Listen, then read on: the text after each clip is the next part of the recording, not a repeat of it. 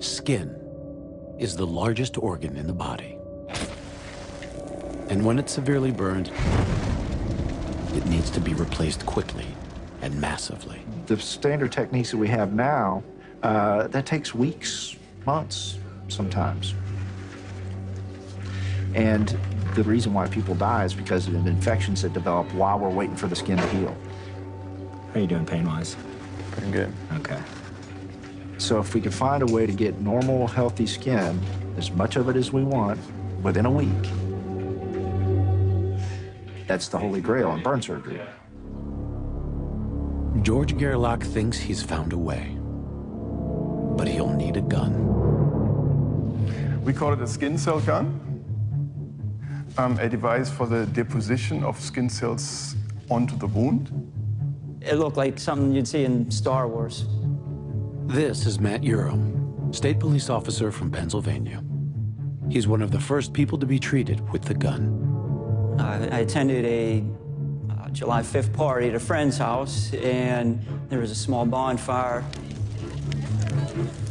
I was standing next to the bonfire, and an individual decided to throw a cup of gasoline on the fire.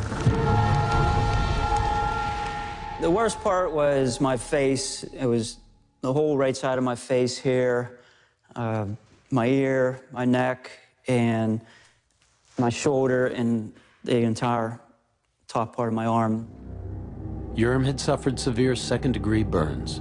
This photo shows what a second-degree burn looks like. The arm kind of looked like a piece of charred meat, like a hot dog that was left on the grill too long. The doctor said that I might be a candidate for this new procedure, which is the spray gun, and asked me if I would be interested. Skin cell spraying is like paint spraying, just you need a more sophisticated device, like computer-controlled. We isolate cells from the healthy part of the skin, the patient's own cells, which can be taken in a water solution, and that solution is prepared for cell spraying. Basically, what they were doing was taking my stem cells from my skin and putting them all in the gun and spraying it on my arm. Scientists have been able to regenerate sheets of skin for decades. The problem is it takes weeks for that skin to grow, and the new skin is extremely fragile. Gerlach's gun solves both of these problems. It takes like 1.5 hours to take the biopsy, to isolate the cells, and to spray the cells. This is what Urim's skin probably looked like before treatment. This is what it looked like 4 days after it was sprayed with his own stem cells.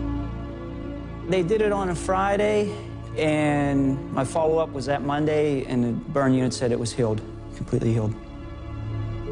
Though the skin gun is still experimental, over a dozen patients have already been successfully treated.